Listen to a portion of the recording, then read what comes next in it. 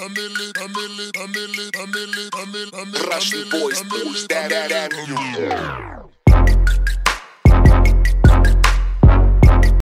Hey guys, welcome back here. They've released the top goalies and the top D-man and the top right wings and the top left wing for NHL 17. So we'll go back into this game for one quick second. Look at this. I gave him a freebie because I kind of got a freebie on one of the goals I scored. So I just scored a goal on myself and brought him back in the game. But anyways, freebie. We'll talk about the There you go, bud. top There you go. goalies they put into the game.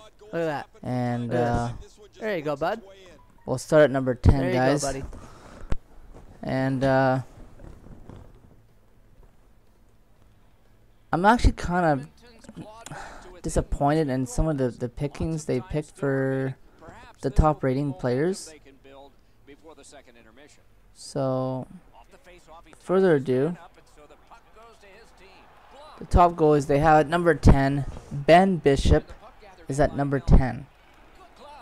And I'm kind of disappointed why they put Ben Bishop number 10. He should have been a little higher, but they have him rated at 89 overall. And number 9, Tuukka Rask is at number 9, guys. Tuukka Rask is at number 9. And I can see that a little bit. Fleury, number 8. He's at number 8, yeah, and overall 90. And number 7, I'm kind of shocked that he should have been up a little higher because he played really, really good for Chicago, is Corey Crawford. They have him up at 90. He got a boost at +2, so he was at 88 overall last year. Now he's at 90, but he should have been up a little bit higher than that. I think he's number 3 or 4. But anyways, we'll let that go. Pekka Rinne, number 6. No, I don't understand how he has number 6 because he had an awful year. Like, he was brutal. Right? So they have number 6 at 91 overall. And I don't get this. They have Corey Snyder at number 5, guys. Number 5. I don't know what EA is thinking. Maybe he's promoting something for them. I don't know. I'm totally shocked. I have no idea. But number 5 is Corey Snyder. He's rated at 91. And number 4, Henrik Lundqvist, another goalie that was terrible in the playoffs. Like, if you guys seen how he played in the playoffs, it was just absolute brutal. And it's not because it was all his fault. It's just, I say about 60% of it was his fault and the rest was his team. But you can't be letting in like 5-6 goals a game. They have him at number 4, 92 overall. Now this guy should be number 2. Number 2 or number 1, at least. Braden Holtby, they have him at a 92 overall. And I can understand that. Jonathan Quick should not be number 2. I would probably put number 2, Braden Holtby, number 3, Crawford. Right? But that's just me. But anyways, they have Jonathan Quick at 93 overall, number 2. And number 1 goalie, you know what? I'm not even going to be arguing with this. Because this guy played really well until he got injured. The man, future Hall of Famer, going to come up very soon when he's done playing hockey. Carey Price, they have him number 1, rated at 93 overall. Well, that's the goalies. Now, guys, let me know down in the comments what you think. I'll leave the link down below so you can check them out yourself for all the rated for goalies, defense, right wingers, and left wingers. So far, they have up on EA for NHL 17. These are the ratings they're going to have for the players next year. So I'll leave a link down below. You can check it out if you wanted to, just to see what you think. And let me know who you think should be in there, that shouldn't be in there, or if you agree with what EA is doing here. I don't know. But that's just for the goalies. We'll go into the defense. Now the defense, I was shocked. I thought some other guys should have been up here, but that's just me. They have number 10 at, no further ado, Dustin Big Bufflin. And they have him at 91 overall, which I'm okay with that, I guess. Number 9, PK Subban, Nashville Predators, 91 overall. not too complained about that one. Marc-Andre Vlasic at 91 overall, number 8 on the list. Now this guy, I don't understand how he's not higher. Victor Hedman, they have a number 7, 92 overall. He should be a lot higher, just in my opinion. Brent Burns, okay, yeah, he had a pretty good year. They have him at number 6, 92 overall. And then they have number 5, Erik Karlsson, 92 overall, number 5 on the list. Now this one I don't understand. I don't know how this guy's up here, but maybe they just want to put a change in there. I'm not too sure. But number 4 on the list, Ryan Suter. I'm not a big fan of him, but I'm just saying I don't think he should be up that high, in my opinion. I think another guy should have been up there, right? He had a hell of a career for, well, that season had a really good season for Chicago last year. Brent Seabrook when Duncan Keith was injured. I don't think Duncan Keith should be up there that high, but that's just me. I think he should be like a 92, maybe number 6 on the defensive list, but we'll let that go. Yeah, they have Duncan Keith at number 3, 93 overall. And this one, I'm baffled by this one. I don't know what they were thinking. Shea Weber, 94 overall, number 2 on the list. He was absolute garbage on the playoffs. Like, that's another reason why the Nashville Predators didn't do very well, because he was just brutal. But we'll let that go. You know, nothing we can really do about it. It's EA gets to do what they want. It's their game. But number 1, Drew Downey, 94. Yes and no. It's kind of hit and miss. He did win the defensive award for defenseman. So, but anyways, that's it for the defense. And let me know what you thought or what you think that should have happened. And I don't know. We'll go into the next category, guys. Like I said, leave a comment down below what you think. I wasn't too happy with their ratings. So we'll go into left winger ratings right now. Now, this is left wingers, guys.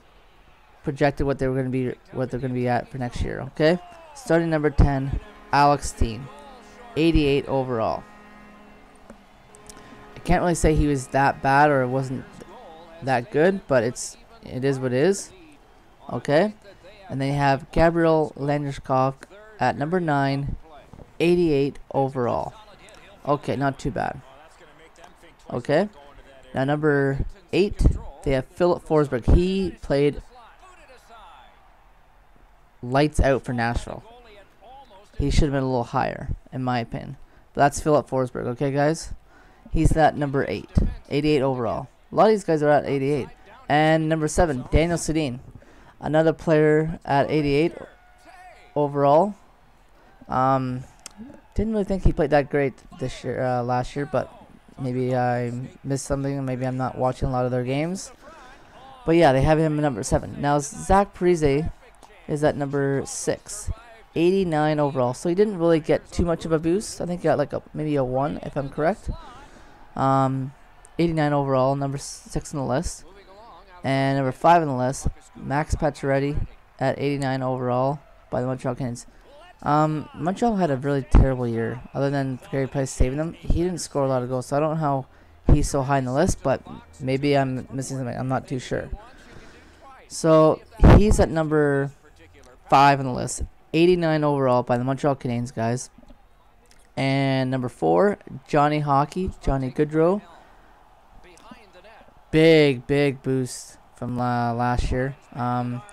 So they must have been thinking that he's going to have a hell of a career to come, and a lot of good seasons to come. So they have him at number 4, 90 overall. Plays in the Calgary Flames. And number 3, they have Taylor Hall from the New Jersey Devils. He's at number 3, 90 overall.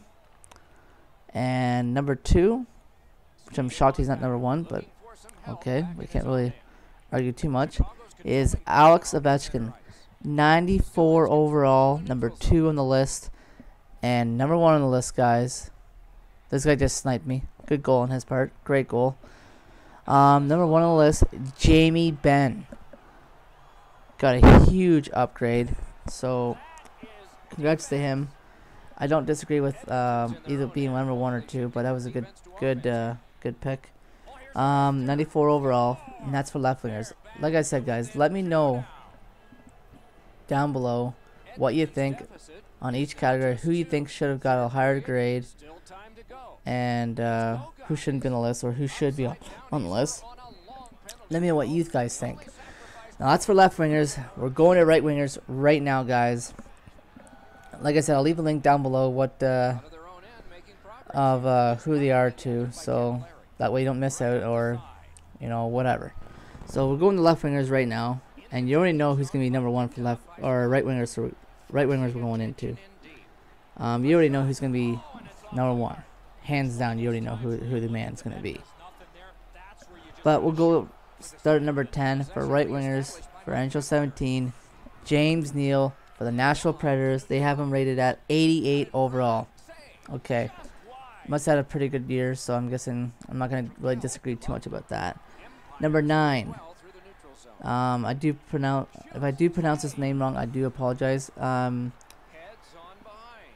Nick Kucherov. Hell of a good player. Played really good for Tampa Bay. He's at 88 overall and number 9 on the list.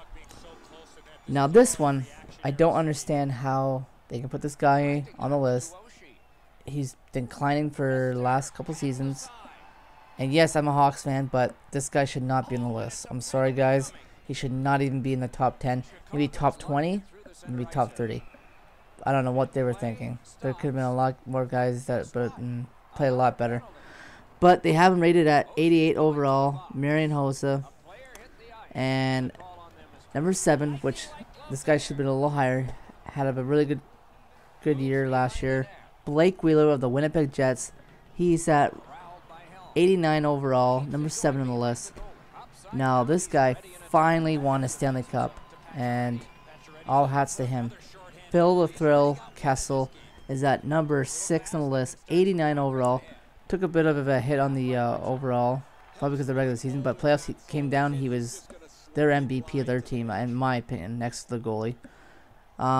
Yeah, and number 5 on the list. I don't understand how this guy was up there because he didn't really play that well. Maybe I'm wrong. Let me know down in the comments if I'm wrong. Jacob Voracek. They have him rated at 90 overall. And he's number 5 on the list. Now, this guy didn't play that well either. Like, I don't understand how these guys are putting these guys up on the list and rated overall really well. Number 4, Corey Perry. They have him rated at 91 overall from the Anaheim Ducks. Ducks didn't really have a good year last year. They were terrible. Their stars did not play very well for them, but maybe they're thinking maybe how he played at the very end. I don't know, but I'm just thinking if you're going to be on the list, you should be playing good all year long. But anyways, guys, number 3 on the list. This guy should have been number 2 on the list, in my opinion. Number 2 on the list, because he had a hell of a friggin' year last year, is Joe Pavelski. They have him rated at 91 overall. And went to the Stanley Cup final and carried his team on his back. But anyways, we'll go to the cover boy. Number 2 on the list, Vladimir Tarasenko. He's at 93 overall, number 2 on the list. Had a hell of a playoff run against Chicago. Pretty much single-handedly destroyed them. And yeah, so number 1 on the list, the MVP, and from Chicago Blackhawks, Patrick Kane. Gets on by, and another save. Mark him down for one more. Can he generate something? Right in front. Oh, broke it up, scooped up. Oh, what a pad save. The horn sounds.